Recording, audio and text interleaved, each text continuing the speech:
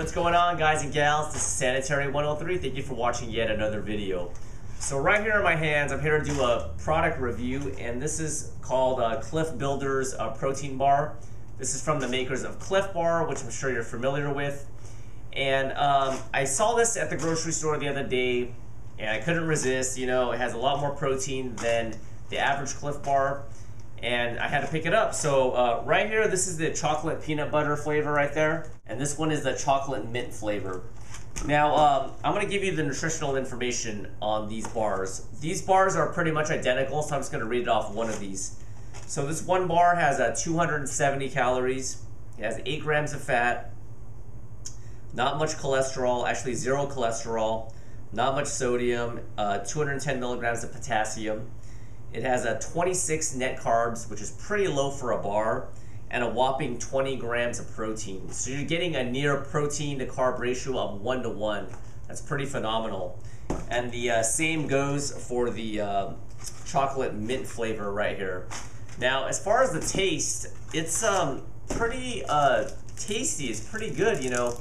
I don't know if you guys have tried other protein bars, but I have, and the consistency of these protein bars, like I think there's one called Pro Max, cookies and cream flavor. Honestly, no offense to that company, but it tastes like doo-doo. I don't like it. It's like really like kind of mushy. It's hard to describe, but you guys know what I'm talking about, but take my word for it.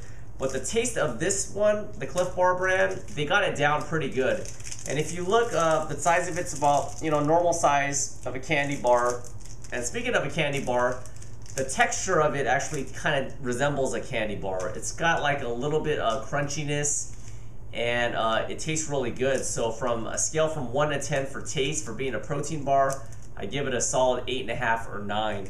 Between the chocolate mint and the chocolate peanut butter, I kind of like the mint a little bit better, but that's just personal preference. They're both equally pretty tasty. So overall, it's a really good product. I do recommend it.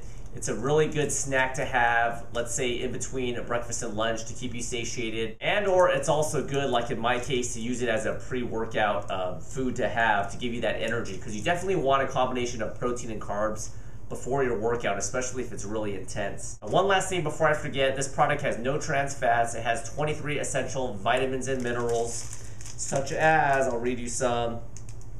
It's got some soy protein isolate, and it has some folic acid, some riboflavin, potassium, copper, sodium selenate, etc., etc. Now with this product, it's not 100% organic, but most of these bars are between 30 to 35% organic.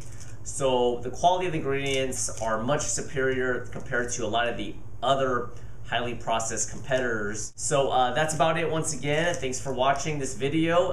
Comment down below if you have any questions, and I'll see you guys next time. Bye. Right here, the DS Craze. This is a very popular pre-workout supplement. It recently got banned on bodybuilding.com. This all started in Australia, I believe, over a year ago. Some guy tested positive for amphetamines, trace amounts of amphetamines, and then recently